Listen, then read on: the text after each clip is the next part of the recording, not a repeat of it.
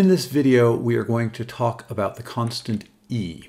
Now, we've already used the constant e, but we never formally defined it. So the constant e is defined to be the following limit. E equals the limit as n goes to infinity of 1 plus 1 over n to the power n. So we can use our calculator to compute this and see that it actually does come out to the right number. So if we pull up a calculator and we try a couple of values, so let's say 1 plus 1 divided by 1,000 to the power 1,000, 2.7169. How about 1 plus 1 divided by 1,000,000 to the power of 1,000,000, 2.71828, which is getting closer. Let's try 1 plus 1 over, let's see whether 10 million works, to the power 10 million. 2.718281, I think it's 7 is the next term. So this is getting closer and closer to the correct value. And if we take the limit, we end up with 2.718281828 and so on and so forth. It goes on forever, never repeats itself. It's some number. It just turns out that this is an incredibly useful number. And one of the places in finance where this shows up, as we described before, is in compound interest. So we have the following formula. The future value of some cash paid today is the present value of that cash, times 1 plus r over n to the power nt, where r is our annual interest rate and n is the number of compounding periods per year. So this is our standard formula. We've seen it before. Continuously compounded is future value equals present value e to the rt. And of course, we have present value equals future value e to the minus rt by moving the e to the rt to the other side, dividing both sides by e to the rt. So these are our formulas. These are the things that we need to know for finance. We need to know how to do these things. I personally, and it's a mathematical thing, have a preference for these formulas. This formula is, of course, the one that most of us have used before and are relatively comfortable with. Okay, I'd like to introduce one other concept here called a discount factor.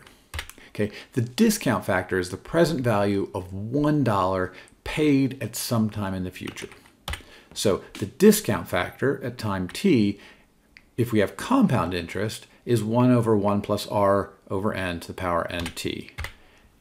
Continuously compounded interest, discount factor is e to the minus rt. And we can see that, right? The present value of $1 is 1 times e to the minus rt. Right? So this is where this formula comes from. It's just the present value of $1. And the discount factor should always be the same, right? $1 paid at some point in the future is always worth the same amount, no matter how we quote our interest rates. And so one of the things that happens, which is less natural when you first start working with these calculations, but intuitively makes sense, is that the present value of $1, or the discount factor, is the same no matter how we quote the interest rate. So at the end of the day, this number should always be the same, which means that if we know the present value of $1, we can figure out what the continuously compounded interest rate is, as well as what the interest rate is for any compounding. Now, the other thing to note is that when you change t, the discount factor changes. So every day has a different discount factor. All right, so we're going to do some calculations. Oh, sorry.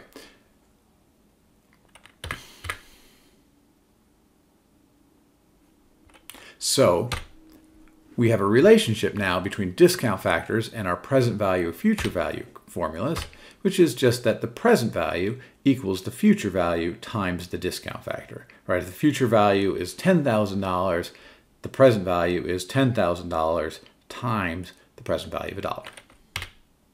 So let's do some calculations.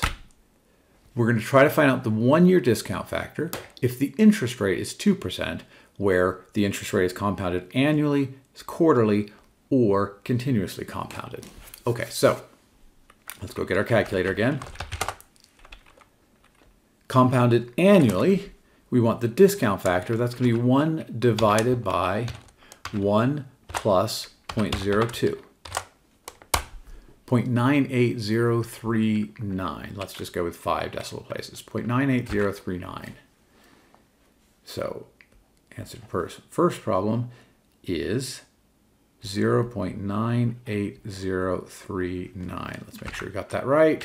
Okay, and that is 1 divided by 1 plus 0.02. Compounded quarterly, let's do that one. 1 divided by 1 plus 0.02 divided by 4 to the power 4. 0.98025. 0.98025 equals 1 divided by 1 plus 0.02 divided by 4 to the power 4. The last one, we're going to do 0.02 negative e to the x, 0.98020, 0.98020, 0.98020, which is e to the minus 0.02. Now there are two things to notice, right? One, the first thing to notice is that this is the smallest number, right? The present value of $1, if interest rates are 2%, the present value of $1 is smallest if we're using continuously compounded interest rates. The second thing to notice, which is really important, is all of these numbers are close to 0.98. And if I were going to estimate the present value of $1, right, that's the discount factor, if interest rates are 2%, I don't really care how compounding works. I know that basically I earn 2% on my money, and if I start out with $98, that's going to turn into $100. Or if I start out with 98 cents, it's going to turn into $1, because on something like $1, I'm going to earn 2%. That's 2 cents. That's $1. So the present value of $1 is about 0.98. If this were a, let's say, instead of a 1-year discount factor, this were a 5-year, well, I earn about 2 cents per year. So my guess would be the discount factor for 5 years is approximately 0.9, right? 2 cents a year. Okay, so those are my discount factors. 0.98039, 0.98025, 0.98020. Future value. How much money do you have in a year if the interest rate is 2% and you start today with $10,000? Again, same thing. Interest rates are annual, quarterly, continuously compounded. Okay, I can do this in two different ways, right? Future value, we know, is present value times 1 plus r over n to the power nt, or present value divided by discount factor, right? These are the same things. We calculated a discount factor by using the second half of the formula, or 1 over the second half of this formula. So 10,000, version 1, 10,000, go back a page, 0.98039. 0.98039 equals 10,000 divided by 0.98039. 10,200.02. Let's do that. So 10,200.02. That's version 1. Version 2, 10,000 divided by 0.98025, I think, 025. 025. 10,000 divided by 0.98025. 10,201.48. 10,201.48. And the last one, 10,000 divided by 0.98020, 10,000 divided by 0.98020, 10,202. 10,202. That's version 3. Again, thing to note is $10,000, the interest rate is 2%.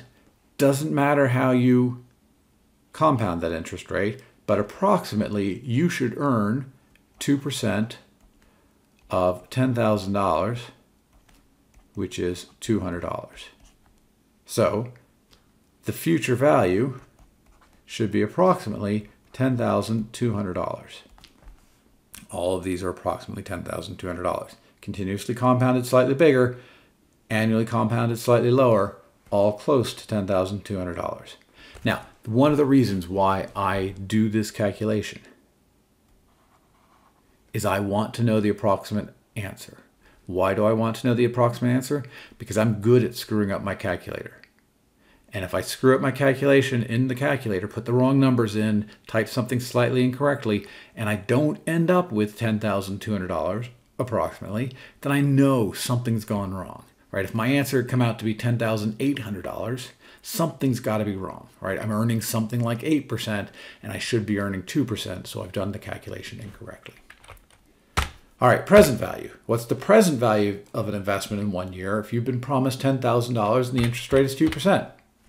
Well, present value is going to be 10,000 divided by 1 plus r over n to the nt, or 10,000 times the discount factor. 1, 2, 3. So the present value in version 1 is 10,000 times, go back, get the discount factor, 0.98039.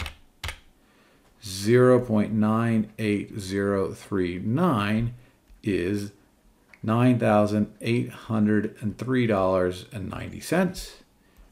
Present value, 10,000 times 0.98025, $9,802.50.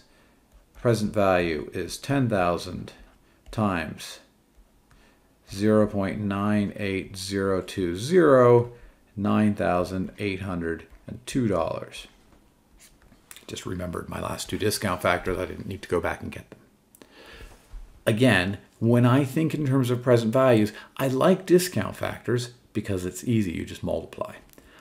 I don't mind these formulas. I guess I left off one of my formulas. 10,000 e to the minus rt if we're continuously compounded. I don't mind these formulas, but if I'm doing calculations over and over again, often what I do is first I calculate discount factors, learn those, write them down, and then I use those discount factors to calculate present values if I'm doing lots and lots of present value calculations. If I'm just doing a one-off calculation, it doesn't really matter which way I go. Now the second thing to note is that interest rates, the 2%, are much more intuitive than the discount factor 0.98025 or whatever it turns out to be. So it's easier to think in terms of interest rates. It's easier mathematically to work with discount factors.